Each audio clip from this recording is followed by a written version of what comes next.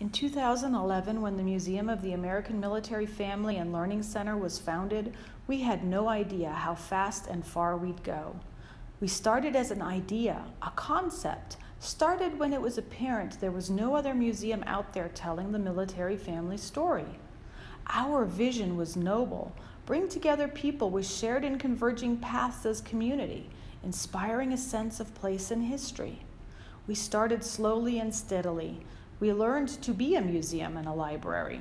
We had to pick the right board members to align ourselves with dynamic partners: the National Nuclear Museum, the Albuquerque Balloon Museum, and the Special Collections Library. We attended museum conferences and classes and joined professional organizations. We reached out to the theater and arts communities in New Mexico. We wanted to do it right. We didn't want to make promises we couldn't keep, run ourselves into debt, or worse yet, let down the people we wanted to honor. We chose to stay small, an online presence, and dream big, all the while providing relevant free programming to the community. Over the next few years, we hosted film screenings, sometimes flying in the movie directors. We created spoken word performances, built 4 exhibits, and attended rallies and conventions all over the place. Our success gave us an identity crisis. Not with us, we knew who we were, but with some of the public. "You're at the Nuclear Museum," someone would say, or "You're one of those Blue Star mothers." Another would guess, "You're the folks with the Jeeps and the guns, aren't you?" Boy, we really needed to brand ourselves and to clear up the muddle. But how?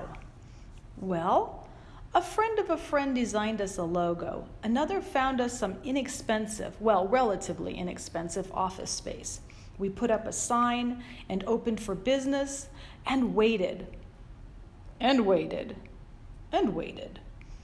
The old saying, "If you build it, they will come," isn't always true.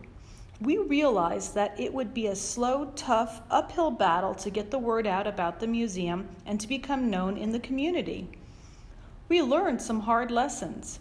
People don't always keep their promises. Funding sometimes gets pulled. And people don't always get us. After one man actually said to me, "Military families? So what?" My Army wife's side took over. I know how to be resilient. I know how to be inventive. And I sure know how to get things done. I strengthened my resolve, pulled on my proverbial boots, and marched on. Our board and I were in it together, and through grit and determination, we decided we could do it, and we would do it. After a year of living on the 2nd floor of the Baton Military Academy in Albuquerque, we found ourselves outgrowing the space. When the school closed its doors for good, we found ourselves in the right place at the right time.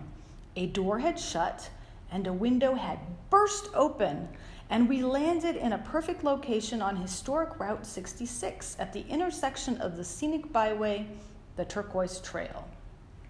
It's been almost a year since we moved into our space right next to Molly's Bar, and we couldn't be happier. We are actually located in Molly's house, and what better than to be located in a house for our museum? We continue our programming, hosting movie days in our living room. We have events in our garden, and on the weekends, our kitchen is where we gather around the table and have book discussion groups. As a family, we gather together at the museum in celebration. We've hosted numerous naturalization ceremonies there, and as we grow, our board members, with decades of collective PCS experiences, make all the items fit, just like a Tetris puzzle. And speaking of a PCS, we do occasionally find a moving sticker on one of our items. Please come visit us. This is your museum, telling your story about your military family life, the good, the bad, and everything in between. We celebrate your service, and we want to welcome you home. In 2000